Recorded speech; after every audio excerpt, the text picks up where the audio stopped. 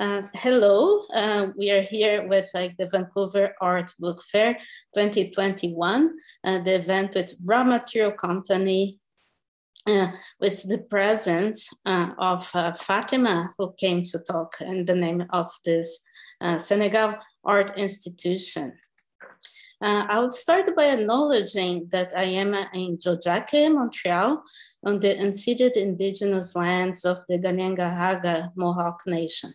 Tiohtià:ke, commonly known as Montreal, is historically known as a gathering place for many First Nations, and we recognize the Kanien'kehá:ka as custodians of the lands and waters on which I am today.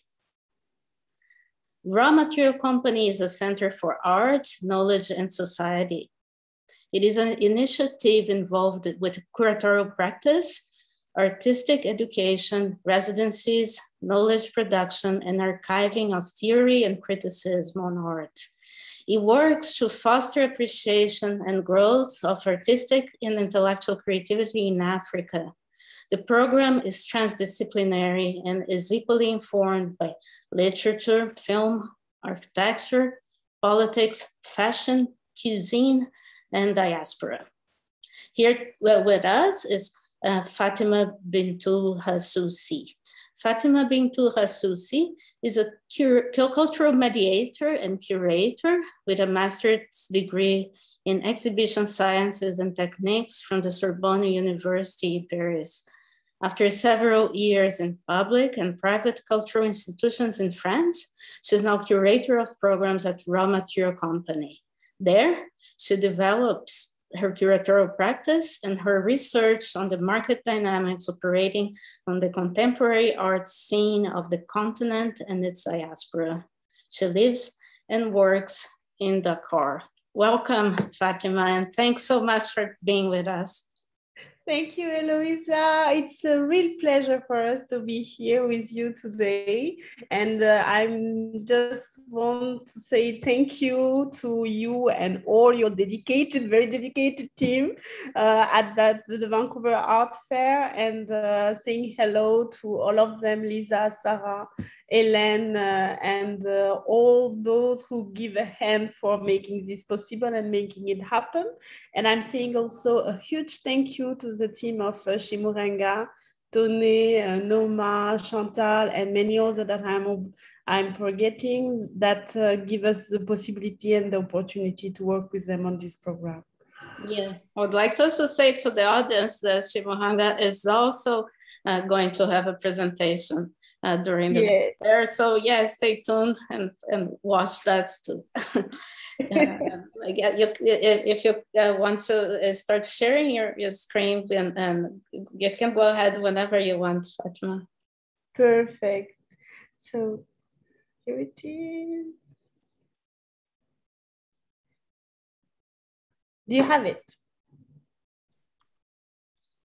Yes, I can see it. It's okay. Perfect. So we are really happy to be here with you today. So I'm going to start this presentation with a focus on raw participation and how we want to point out the publishing work we are doing and how this publishing work became seemingly, finally, it was a tool at the beginning, and finally it became a form of curatorial practice in itself.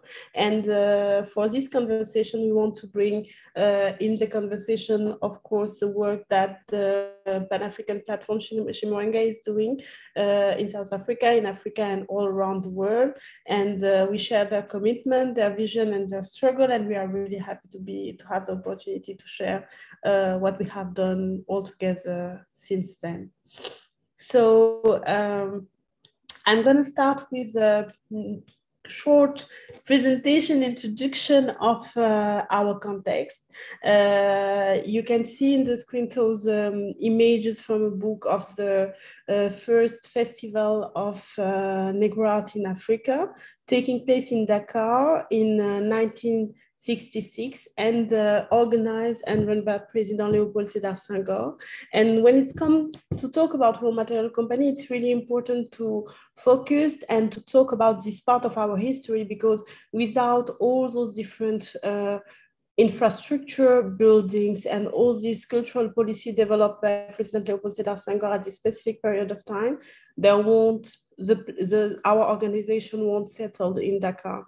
So what we have to know is that former President Léopold Sédar Senghor was also a poet and a writer, and he built and he developed alongside Aimé Césaire a movement called Negritude, in which they truly think that for people belonging to African or just or Black communities, it was really important to be able to celebrate ourselves and celebrate our culture, and through this culture, through our own identity, find a way to be in this world without being submitted to any kind of oppression or any kind of hegemony. So when President Léopold Sédar Senghor take the power in Senegal after the independence, one of his first goals was to build different kind of cultural infrastructure that can help him and his relative developing this idea of having a kind of Black identity and culture that we can celebrate in all the different fields considered as academic art field. Like he created a national school of art. He developed a national theater. He developed a national dance company with many different art practitioners that was from the continent that he sent abroad in order to be formed, and so that they can come back and develop in the continent and specifically in Senegal what they were doing. In this very idea, he created the National School of Art in 1960, the tapestry manufacturer in 1965, and those institutions are still existing, struggling, but still existing. And among the different kind of infrastructure he created, he developed with the publishing house Présence Africaine, a program, so a big festival called First World Festival of Negro Art in 1966. And this important moment of our history finds Senegal welcoming a huge amount of people coming from all over the world, being Black or belonging to the African diaspora or belonging to those very important community. So we think that we gathered something like 2,500 people from all over the world, 30 African countries, people coming from USA, Haiti, Trinidad and Tobago, UK, France, or Brazil, even Brazil, and people coming from the continent, of course, Nigeria and all the different countries, and people coming also from different kind of colonized leadership, like English-speaking African, but also Lusophone-speaking African and French-speaking African. So it was a very big celebration, the first of its kind on the continent, and it was the first one organized on the continent. And until now, Senegal is having Senegal have a lot of repercussion, but very positive repercussion connected to that specific event. But one other thing that happened at this specific moment of time, I think that the First World Festival of Negro Art gave birth as well, in connection, of course, with Nigeria, but Nigeria developed its own festival in 1977 called Festac, and it is a very important moment of history that people know, but they don't sometimes know how important this event was and the impact that this event had on the African diaspora in itself. You have two tendencies during this period. In 1966, President Léopold Sédar Senghor was, of course, a very, very important figure on the art scene in the continent, but he was too attached to the colonial model. And somehow his idea of civilization or being educated or being a perfect artist, a perfect painter, a good writer, and a good dramaturg was connected and closely developed in the frame of what the colonizer live with us. So you have many kind of differences and ideas of what it means to be Black and what it means to celebrate your Blackness in the continent at a specific moment of time. And the Festac of 77 was, of course, in the continuity of the Festman of 1966, but the tone was different. The idea was different. And there was also a very important place for glorifying what we are beyond what the colonizer want us to be and how the colonizer want us to interact with the art field or different kind of cultural ideas we can have. So this book created, organized and published and developed, and all the work that Chimurenga made on this book is very important because it gives us an amazing bunch of resources, archives, photographical materials, even archives that people don't even have never seen on this specific moment of history, but also all the newspapers, the comment they have on the different stage of this very important moment in Nigeria and how it impacts the population there and the trust it leaves on the population after the event took place in 1977. So it was the second World Black and African Festival of Art and Culture. There was emissaire from Senegal sent to Nigeria in order to help in a certain way or to guide them on how to organize this event, but of course they know how to do it. And the idea bring by President Léopold Sédar Senghor and the core of the organizational committee of the first festival was very different of what people want to do in Nigeria. But still, it was an amazing celebration, and still, it was a very important moment of being together and finding a way to know each other. Because one thing that people used to forget is that even if we share a continent, even if we share a land, we don't share identities. We are not the same. So we are not from the same ethnic group. We don't share sometimes the same belief. We don't share everything. People think that Africa is a big thing and everybody is talking together.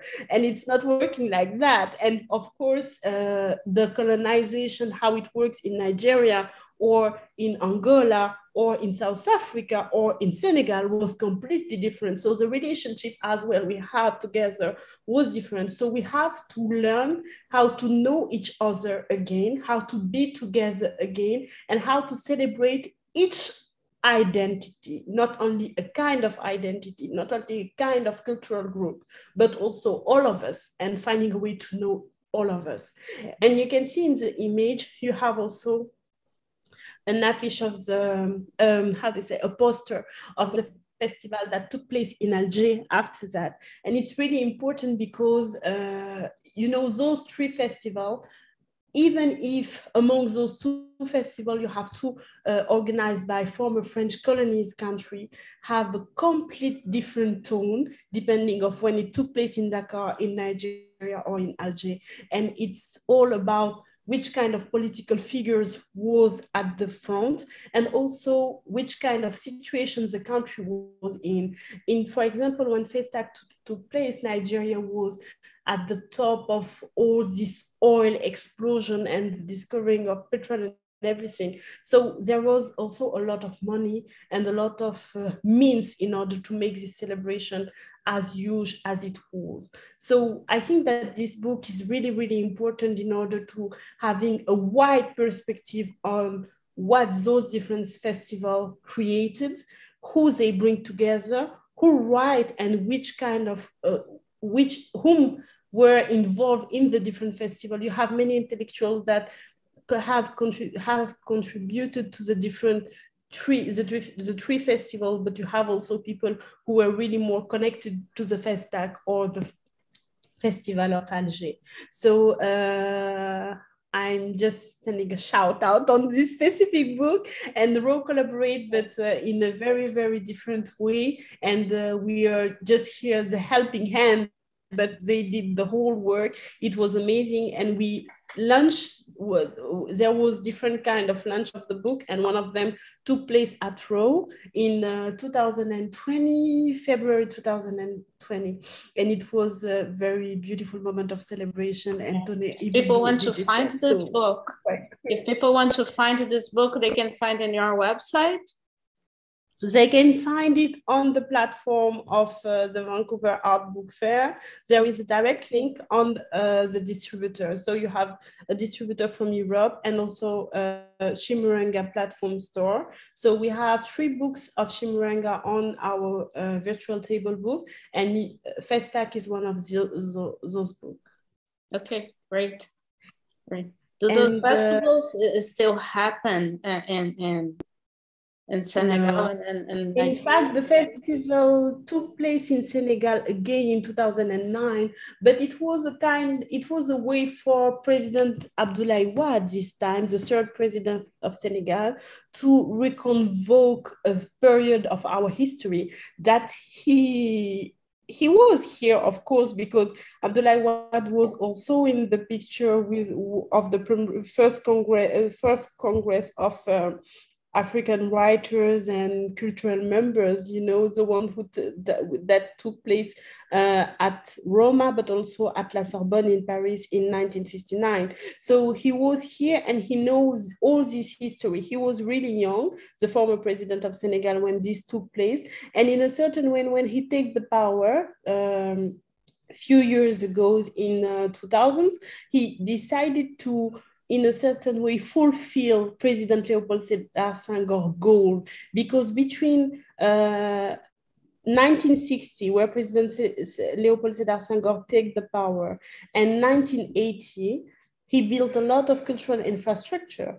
But after 1980, he left the power, and then we have this crisis of structural adjustment that bring us and led us to completely abandon all our cultural, educational, and health infrastructure in order to put all our money in project and specific term that the FME think was the good one for African country and West African country in particular. Okay. So at this period of time, many infrastructure were just abandoned and nothing happened. So for a very long period, you have no very important cultural event except the Dakar Biennale that took place in 1991 and then 1992. And since then, the Dakar Biennale is still running in Senegal. It was an idea of President Léopold Sédar Senghor, fulfilled by President Abdou Diouf, but still the festival, the first man was not reconvoked. And President Abdoulaye Wade decided to do so, but he did it in a specific manner that bring a lot of people in Dakar, but with no electricity in people's house, and just have the whole power in a specific place in Dakar, enlightening a scene with very important hip-hop singer and very important also players and musicians. And he tried to do so, but it was not working because people were starving, they have no electricity, they have no water, people were struggling. So it doesn't get the same impact on people. Yeah. And since then, we never reconvoke this festival. Okay. And it's, yes, it's a pity. But the Biennale is a great way for us also to celebrate the diversity of the contemporary African art scene. Mm-hmm. Let's go to the next one. So here you have the front, the facade of Raw Material Company. So Raw Material Company is art, how do you say, Center for Art, Knowledge and Company.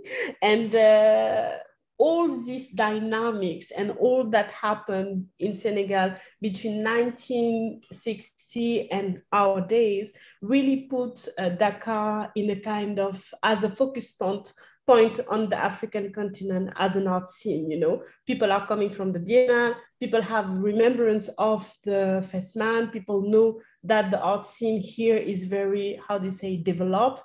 And many people are still nostalgic of this period and are coming in Dakar in order to face and to be in conversation with this very art scene they have memories of. But when Koyo come into Dakar for the same reason, she found out that there was a lack of critical discourse. In all we were talking about the different organization or infrastructure that President Leopold Sédar Senghor developed, all the different projects that was running in Senegal, but we were not able, or there was no place in order to build or to write about this history, or to write about this art history in the making, and to be able to gather the resources, the archives, and the document connected to all these different moments of our history. Everything was just all over the place, and people, when you need something regarding the Festman, you go to the archive, but something is missing and everything was just completely dismantled. And she find a necessity to create a space where people can come in Dakar, come find resources, can discuss, and can argue about this very thing called the contemporary African art scene and its diaspora, and being able also to think beyond our history, not just being here and talking about what Senghor did and how Senegal is going all over the place and nothing is working, but thinking about how we can build things and how we can be able to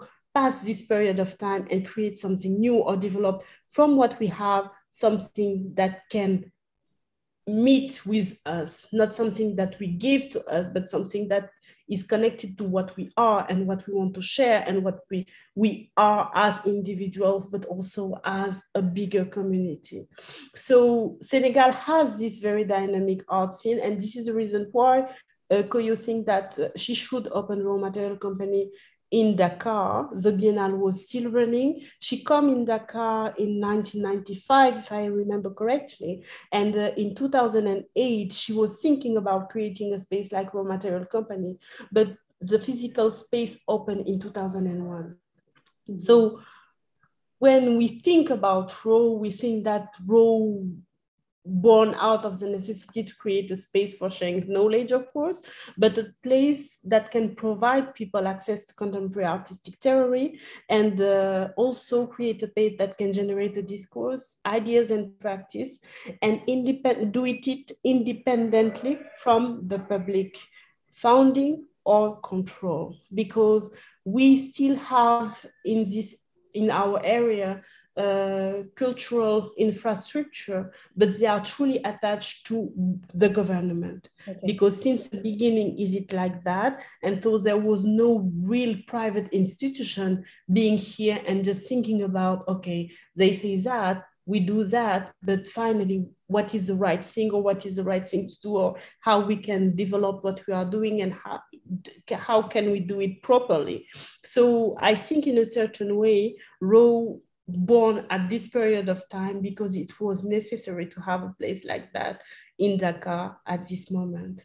And so we call RAW Center for Art, Knowledge and Society, because we truly know that, we truly think that we can't have an interest in the art scene without having an interest in the knowledge and educational system, and without interest on the very society for which we are working, and the society with where RAW is implanted. So all this is completely connected, and for RAW to be, we need to have people with us and growing and having a certain kind of maturity with us all together, not just us teaching them something, but learning from them as well. Okay. And for that, we have developed in RAW different kind of structure and places, and yes, that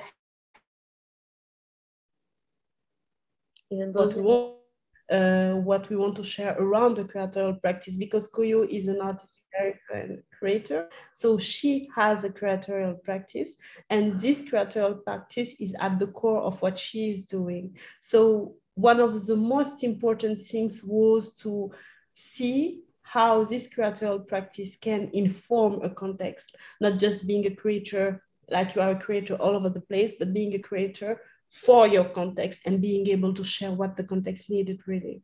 So one of the things we have developed was the library. It was since the beginning the essence of RAW, and it was also since the beginning the first connection, link, or whatever you can imagine with our population and the locals, because people come because there is Wi-Fi, people come because they can find resources, people come because they can have quite place to work, and finally you ended up with people from the art field because it's a library focused on the contemporary art scene and all its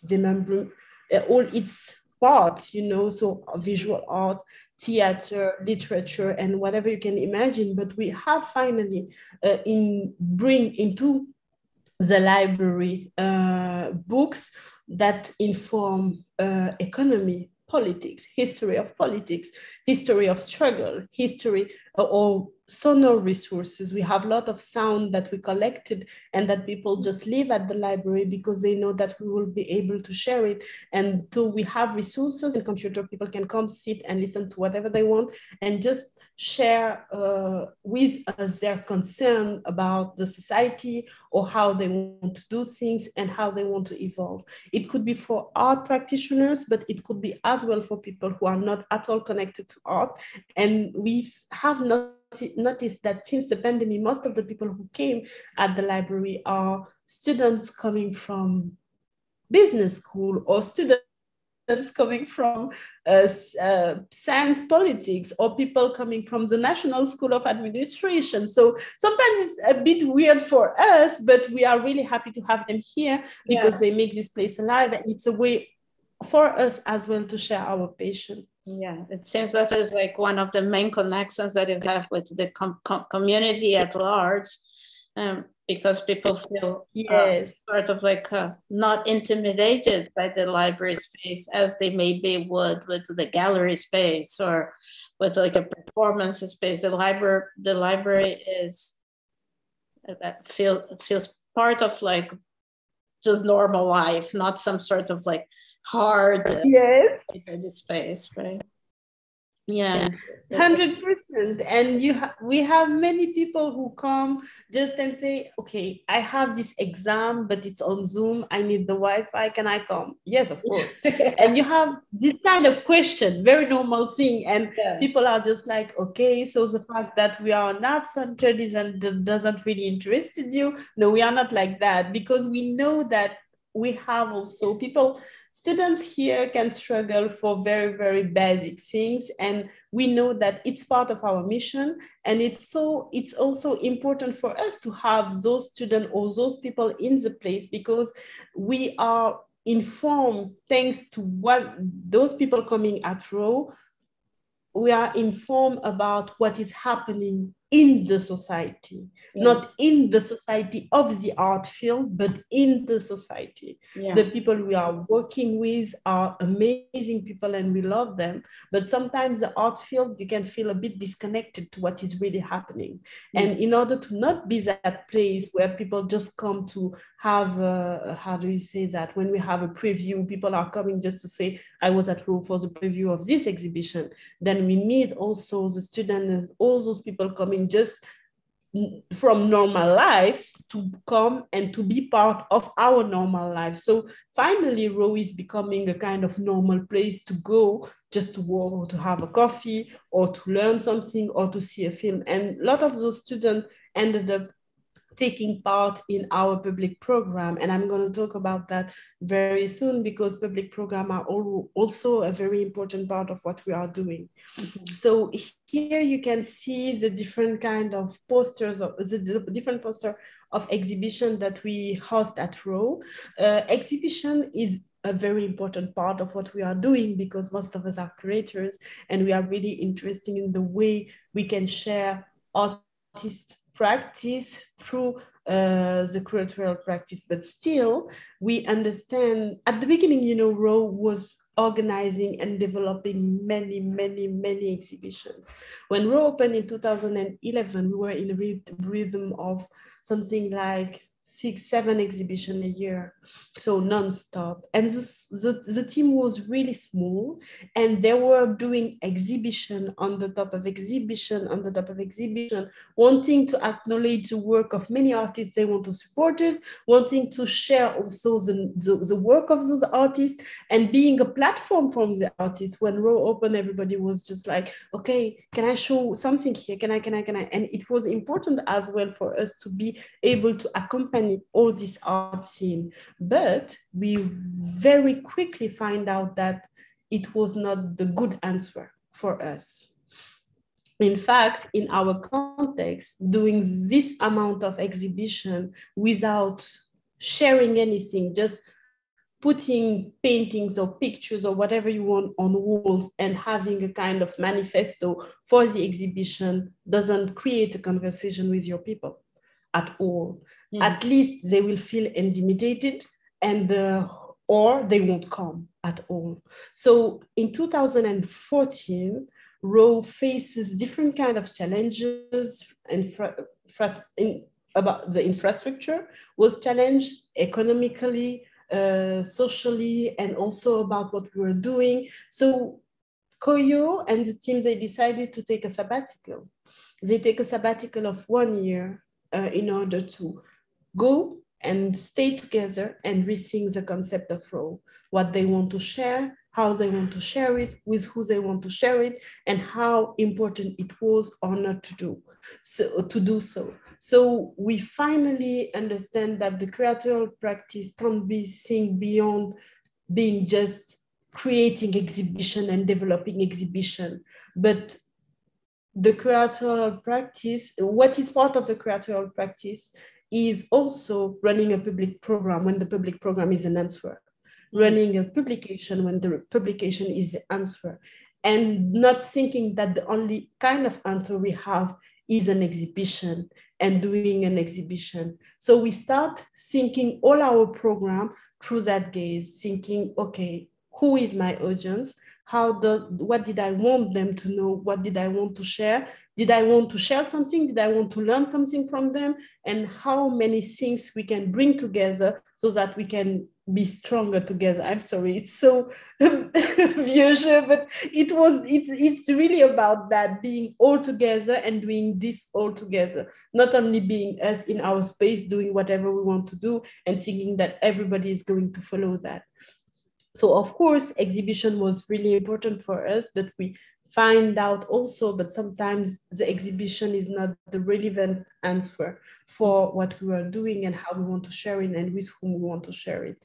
And so we have, of course, we say the library, we have this exhibition space, amazing exhibition space, but we have also a residency program. And since the beginning, like the exhibitions, Row create a place where they can host international artists, but also local artists. Local artists come very more recently. It was first of all international artists or hosting some local artists we have acquaintance with, depending on if they need room for a few weeks in order to think about what they were doing, etc., etc. So we have this amazing house called Carr, named after Issa Samb, a very important cultural figure here in Senegal. And in Carr, we host various nationalities, and it was residency program thought in order to host visual artists, but also musicians,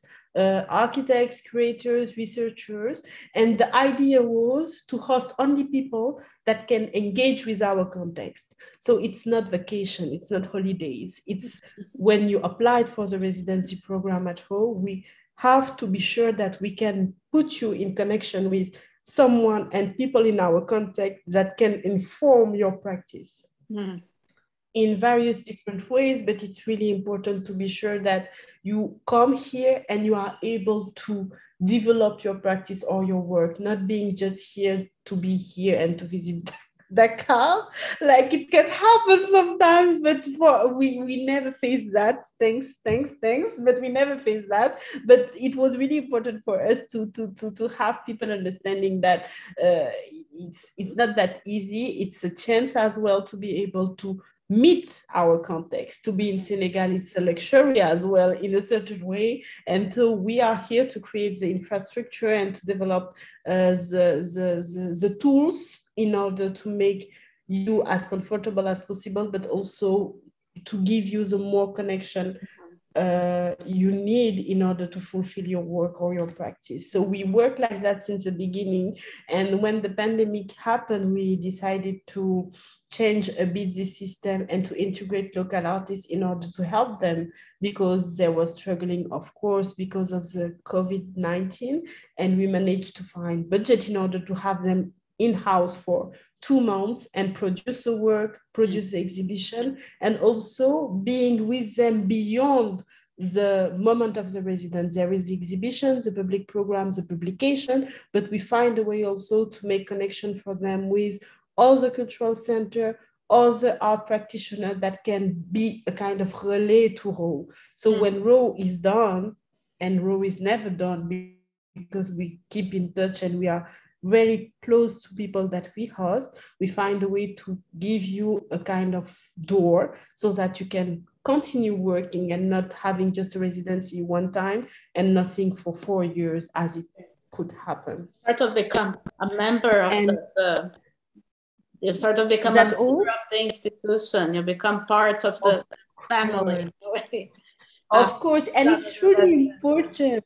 We have a kind of RAW family, and we are always thinking about that, and we are always laughing when people say that, but it's true. It's a kind of family. Sometimes you have residents just calling and saying, okay, I'm in Dakar for another resident, but I need just room for 1 week. Can I come? And you're just like, oh, of course, come. And then we have lunch together, and then we have dinner together. So it's really a family. And we are also really aware that the fact that we host this kind of residency helps us also elevate our art field in a certain way. By elevate, I mean international artists, when they come and they are connected to local artists or they are connected to local researchers and writers, they give them a new scope also in their own research practice, etc., etc. So yes, of course, they take something from here, but we take something from them as well, and we create a conversation. Since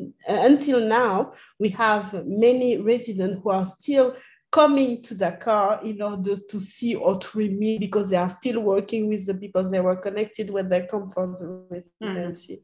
So it's important for us to create this kind of conversation and link, and to maintain them and to nurture them so that the link is not interrupted.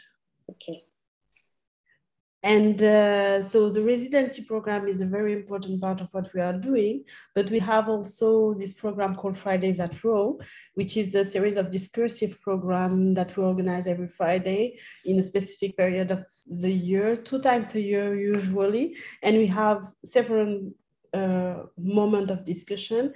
And Fridays at RAW start from the beginning, 2011, and it's with the library, the other way we have to be sure that we have our people in the house.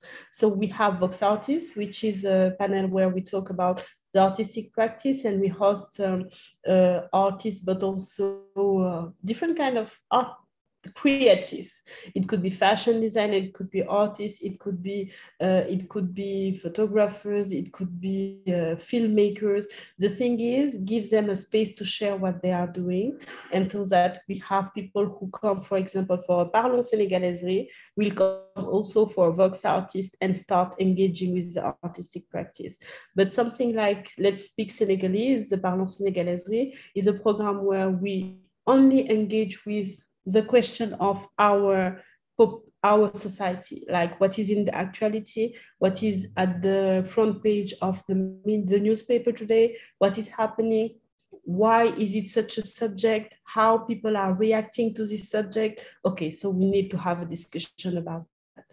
And then we have a lot of debate and conversation around all this. And then we have the Cine Club, where we take the pulse of the Senegalese film scene and film production scene, because we have a big history about Senegal, on cinema as well, and it's a way to acknowledge the work and the legacy of people like Ousmane Sembène, Djibril Diop Mambéty, etc., etc.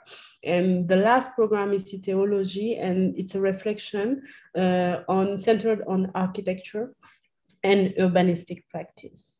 So we have those public programs, and for example, during we have those different public programs, and for example, during the Biennale of 2018, RO host a public program, host an exhibition and developed an exhibition called The Revolution Will Come in a Form We Cannot Yet Imagine. And this exhibition was engaging with different forms of struggles and fights faced by the population in different moments of our history. In 1968, when there was a kind of Mai 68 in Paris, for example, there was one in Senegal and in other countries as well. There was this riot from the students in 1988. There was also in 2012 a riot of the population because President Abdoulaye Wade, to talk about him, was trying to just to create a precedent on our legacy and on our constitution, and find a way to stay in the power, for example, and to have his son just succeeding to him. And people just say that this won't happen. So we developed a couple of exhibitions under this chapeau. So the revolution will come in a form we cannot imagine. And during this different kind of exhibition, we create public program. And at this moment, Chimurenga was launching this magazine, so Chimurenga Chronique, the invention of Zimbabwe. And with the Chimurenga Chronique, there was a supplement engaging with the practice and the work of Cheikh Anta Diop, a very important figure in Senegal, and also a kind of a very important opponent to former President Léopold Sédar Senghor, but an amazing figure, and his legacy in terms of books and writings is so big. And Chimurenga did this work called this publication called Hibaruterii, where he take again the cover rework, in fact, the cover of the first issue of this periodic called Tahaw, created by Cheikh Anta Diop in 1977, and which was the official voice of his party, the RND. And at this moment, Tahaw was created, but at this period, Tahaw was initially titled Siggi. Siggi means rise. And President Léopold Sédar Senghor has a kind of censorship at this moment in order to just dismiss his opponent. And he created a kind of grammar police. So we know that he was a writer and a poet. So he was very picky on those things. And he created a kind of direction de l'orthographe, orthograph direction. And those people were here to say, okay, you can't publish because it's not correctly written or correctly orthographed or correctly And Cheikh Anta Diop decided to rename the publication Tahaw. So Tahaw is standing instead of just rising. And it was great because this kind of publication have a very, very important impact in how people are reflecting now on how to face a government and how to be able to engage with the political discourse, or to be able to fight different kind of injustice and political injustice. And we have those resources on in the raw base, and it helped a lot when it comes to talk about Senegal history policy. So the work that Chimurenga did for this book, for this periodic, was really important because it gave us, it he point out one thing: what African writer can learn from Cheikh Anta Diop? And so all the magazines is reflecting on that and bringing also convoking parole and ideas from different kind of writers and philosophers on the very practice of Cheikh Anta Diop and the leg he gave to our population and how our communities. Mm-hmm. So Hibaru Tereye, we have their writings for people, you see Tahaw here in the screen now. Tahaw was publication of Cheikh Anta Diop, renamed in 1977, and the first publication was named Sigi before that. And yes, so here you have a bunch of pictures of Cheikh Anta Diop newspapers, but also the Carbon 14 laboratory where he used to work, and him working as a chemist in this laboratory.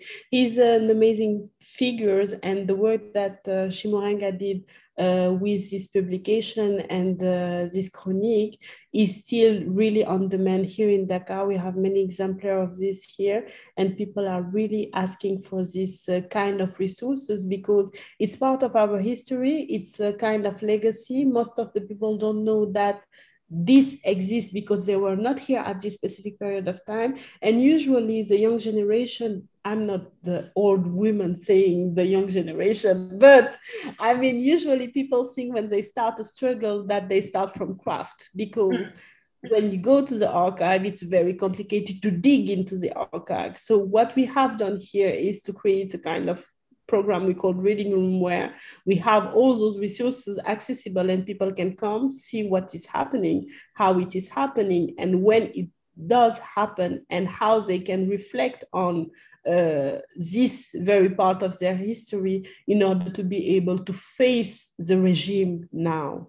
And the work that Chimurenga is doing is really connected in that way to what Ro is trying to do, gathering resource, information, knowledge, and all those different kind of accessible archive that we have, but we don't know that we have them, or we are not aware that they are just next door. So we have to go and to find them, and we have to go and to be able to research them. Yes, of course. Okay. Just a little note about Fatima, just a little note about time. I think we have maybe 15 or 20 minutes left. So I'm doing it as quickly as possible. So that you know. So about speaking about collecting, documenting, and archiving, Ro developed since the beginning. In fact, the symposium started in 2012, a condition report. So a biennial symposium aiming at creating a moment of share and study on different aspects of the artistic practice on the continent and in the diaspora. So the first condition report was on the creation of institution of art in Africa, or art institution in Africa. It took place in 2012, and one of the books we present at the fair, I'm going to show it right after that, is on the book of this symposium. And we have also the symposium État des lieux 2, so on the formation of artists on the continent, and the symposium on art history in Africa in 2018. And the last one was Stepping Out of Line, Art Collective and Translocal Parallelism, informing our relationship with a big network called Arts Collaboratory, where you have many institutions coming from what we call the Global South.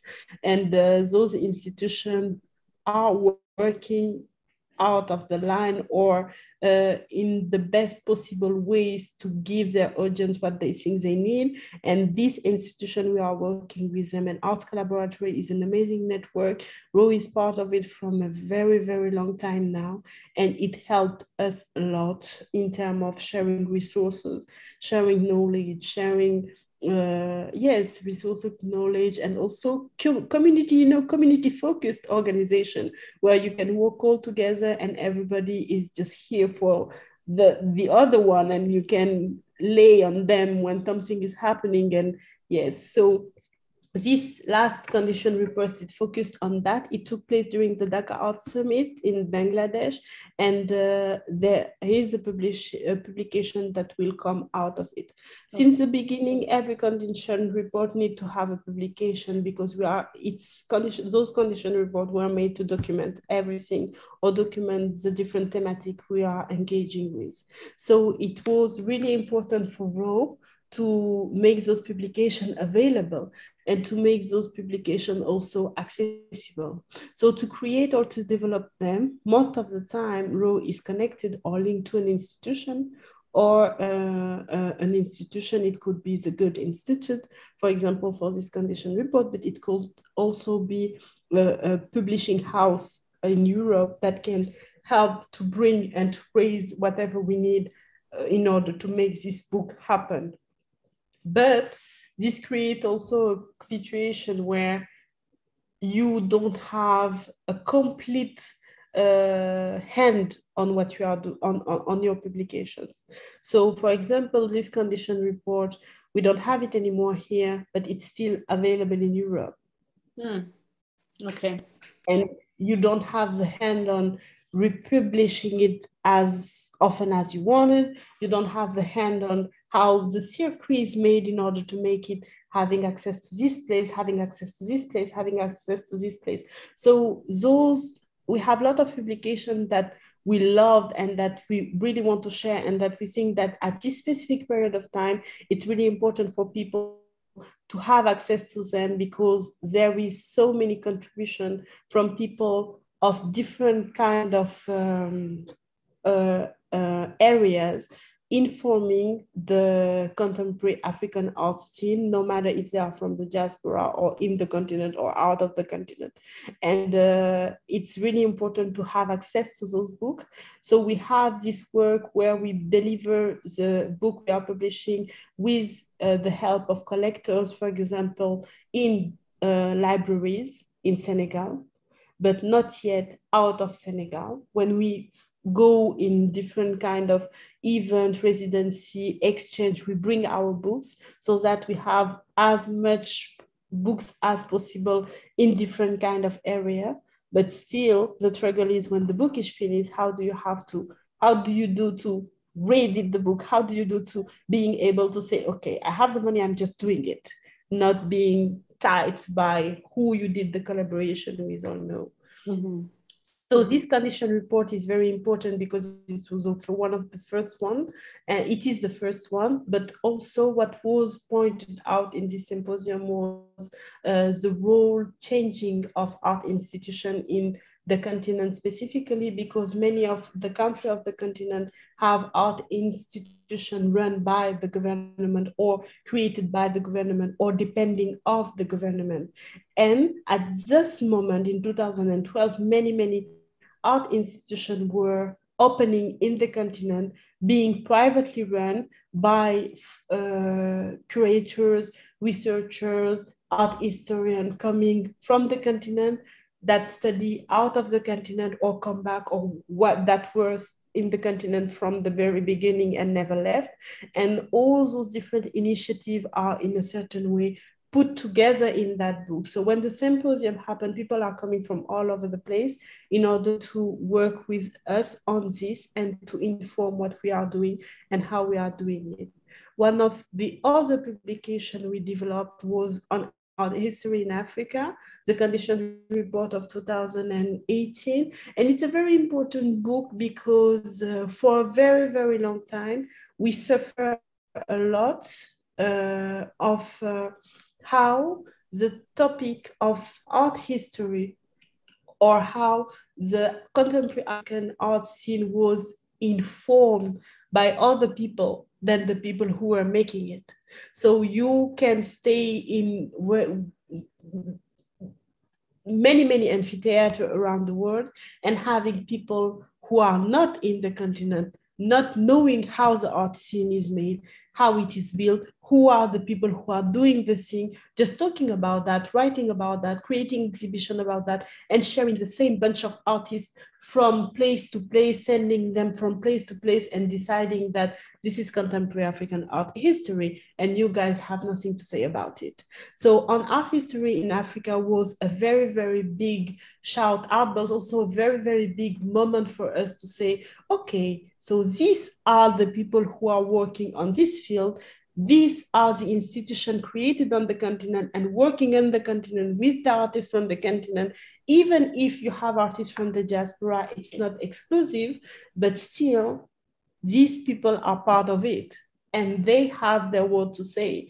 And this is not happening since 2018. This happened before 1960. So it's not about being colonized and having an education on art, or being colonized and being aware of a kind of aesthetic or cultural appartenance. It's about just giving us the opportunity to say what we have and who we are, and not being just here to listen you saying and talking about it.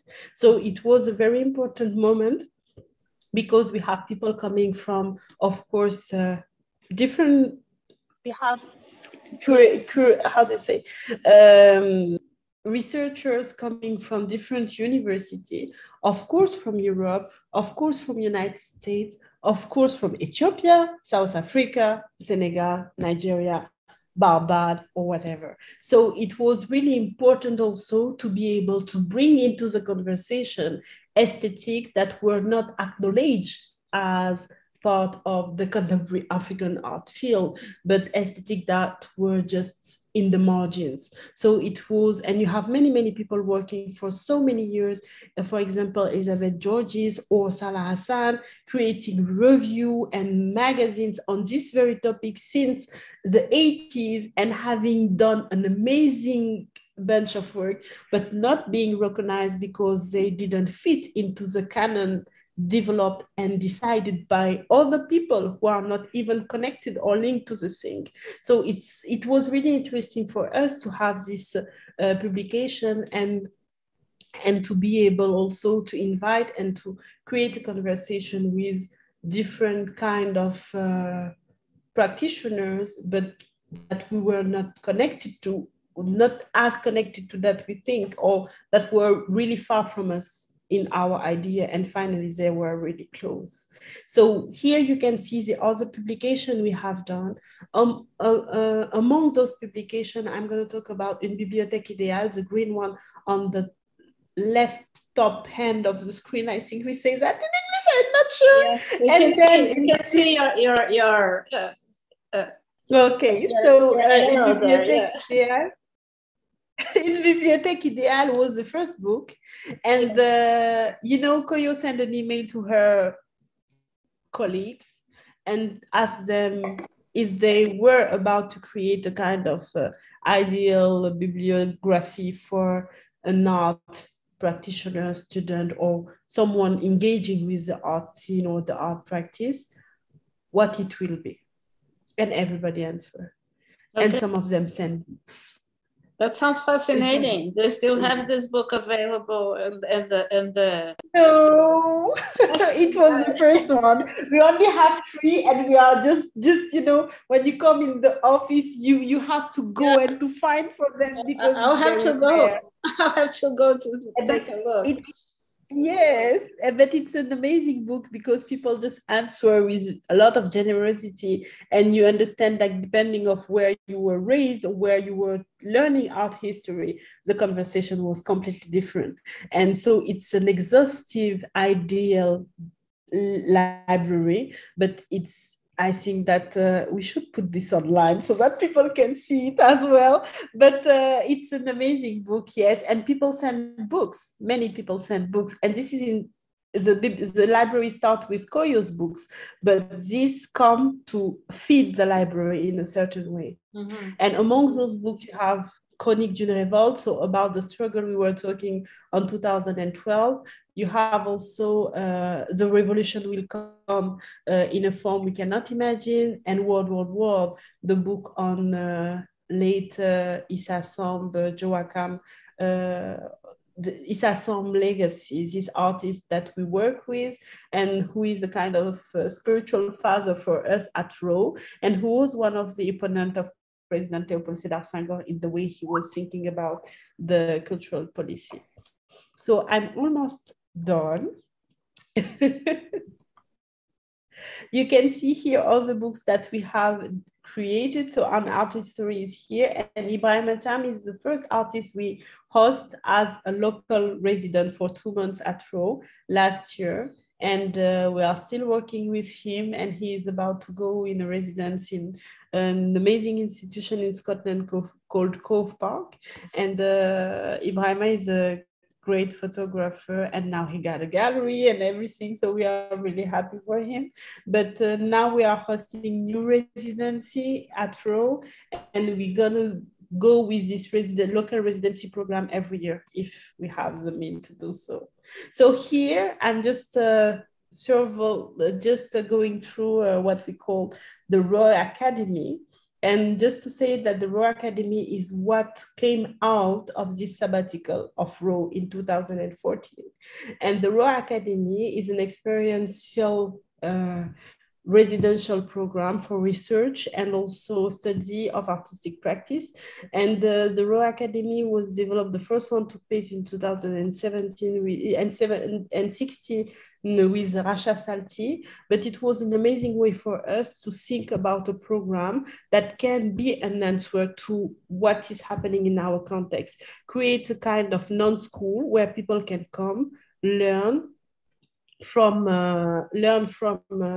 each other in order to, and trying to avoid a kind of hierarchy in the knowledge, So when you come at RAW Academy, the director is chosen by the team, of the curatorial team of RAW, someone whom is from our context, or who we used to work with, or who is part of our network.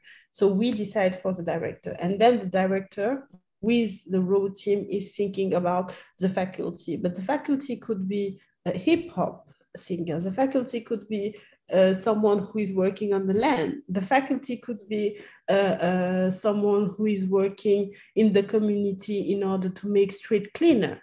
So those different people are not, it could be people who got PhD as well, but it depends. It depends of how the academy or how this session of the academy is made and what is needed from this session of the academy. And then there is an application, and we selected what we call the fellow, so the people who will come to learn from the faculty and the director, and also who will teach the faculty and the director from their own perspective. So it's a kind of big conversation where everybody can inform each other about what they are doing, how they are doing it, and create a kind of, a kind of conversation that can be fulfilled. So it's a kind of residency, but it's a different way because it takes 7 weeks. We have 10 participants. Usually we have 8 faculty and 1 director.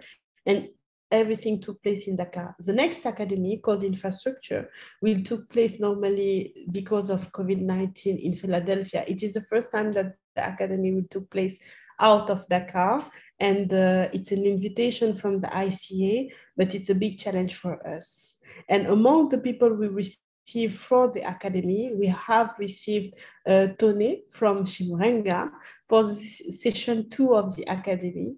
So it was in 2017, and I think in a certain way, in the book of, we call Breathing Out of School, the book of the academy, Frida has this amazing, Frida Robles-Pons have this amazing contribution of about what it means to be or to build this kind of conversation. And I hope you will have the opportunity to read it. I don't have enough time to have a lecture of her text, but it is an amazing way to acknowledge how the academy, specifically the Angazi, but I'm sure one, create a space where people just understand that there is different way to seek for knowledge, and there is also different ways to stretch the boundaries on what we are doing and how we are seeking for knowledge. And it was an academy where people just rethink the way they learn or they self-experience the world, and they try everything. And we've been in different kind of place, and they listen to music and discuss and engage also with different kind of workers and researchers who were connected in different ways to the knowledge, not the academical one, but rethinking the way in which the academic knowledge is shared. For example, there was Professor Boubacar Boris Diop. There was also this moment with Felwyn, and Boubacar Boris Diop is an amazing person because he's trying to create a kind of ecosystem where people can learn, read, and write in Wolof, so a vernacular language in Senegal, in order to earn a kind of self-esteem or also possess our language, because we are always about fighting or just being against the language of the colonizer, but still we are not able to write and to read and to sometimes speak in our vernacular language. So in order to develop a kind of administration writing in Wolof, people need to learn how to read it, need to use to hear it.